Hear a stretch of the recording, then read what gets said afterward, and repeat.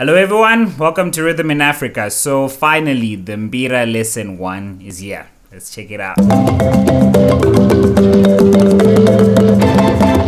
So the Mbira is a Zimbabwean instrument, but is also played in some parts of Mozambique and some parts of South Africa.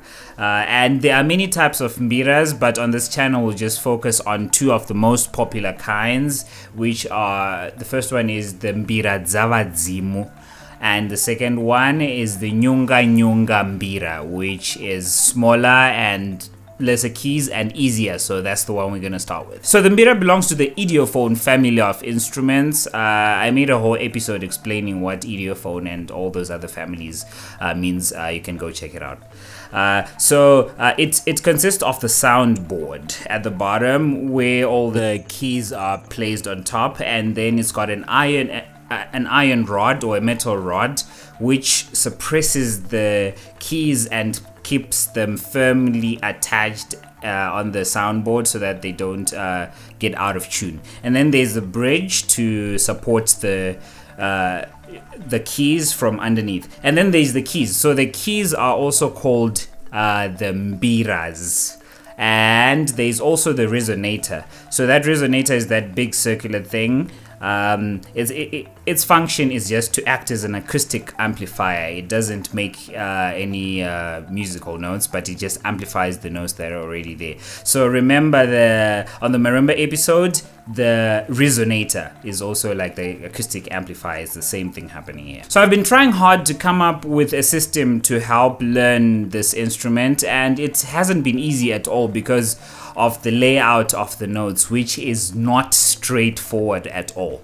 So there is a reason why the notes are laid out like this, and one of them is actually the approach which was taken in building the instrument at the beginning. So initially this wasn't intended as an instrument for entertaining others or teaching others. It was a friend to someone who's doing a lonely job like herding cattle. So they'd go with this Mbira and then they'll entertain themselves. So because they're the only ones who are playing the instrument, it wouldn't be necessary to make it playable or to make it make sense for everyone else. So another reason for this strange note layout is simply ergonomics. So if you want to practice or play the instrument comfortably for a long time, they placed the shorter notes at the ends and the longer notes towards the middle so that it's easier for your thumbs to reach all the notes comfortably. So with all this considered, it makes sense that the Mbira is a little bit tricky to teach or to learn.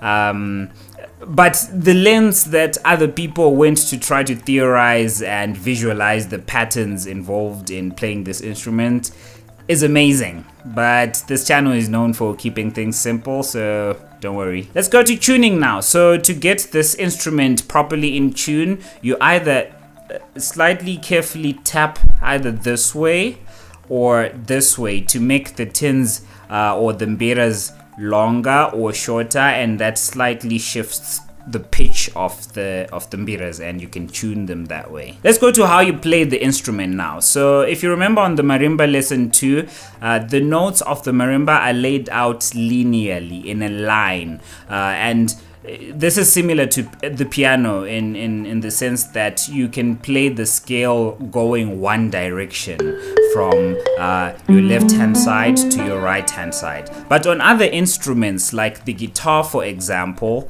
the scale doesn't go one direction, which means you have to approach the Mbira the same way you approach the guitar, which is basically memorizing patterns. And this reminds me of something. The Mbira has an English nickname called thumb piano, but I think it's more accurately a thumb guitar. The marimba is the one that's more similar to a piano. So when playing chords on a guitar, you memorize where your fingers should go and then play all the notes at the same time, which is playing a chord. That's what a chord is, when you play all the notes at the same time. Even on a piano or on any instrument, right? So, but the Mbira's approach is a little bit different because you don't play the notes at the same time. You play them, you pluck one note at a time using your fingers, but you'll be plucking the same group of notes that belong in a chord, right? But you'll be playing them one after the other. So if these chord notes are not played at the same time, but rather played one after the other, they stop being called a chord and start being called arpeggios.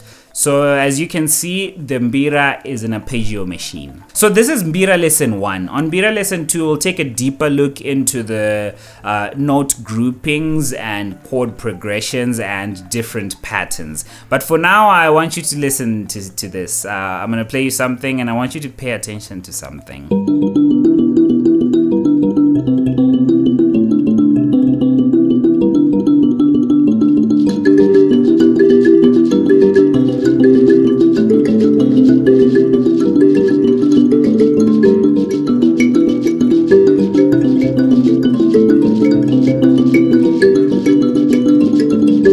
So what I want you to see on the short piece that I just played is the cycle of the chord progression or the chord changes. So the cycle lasts for 12 bars. So if you know blues music, it's traditionally played using 12 bars as well. That's why it's called the 12-bar blues. So as you can see, the Mbira is a blues machine. So if you've listened to a lot of Zimbabwean music, this will become immediately familiar to you, because just like blues music, a lot of artists have used similar chord progressions to make a lot of different songs. So because this chord progression became popular and known amongst a lot of Mbira players, it became possible and easier for Mbira players who've never played together before to meet for the first time and jam together and make unique compositions on the spot, which is called improvisation. So if you know jazz music, if you mix bluesy progressions, arpeggios and improvisation, you get jazz music. So the Mbira is also a jazz machine. So the main difference between Mbira music and jazz and blues music is just that Mbira music was composed 400 years earlier.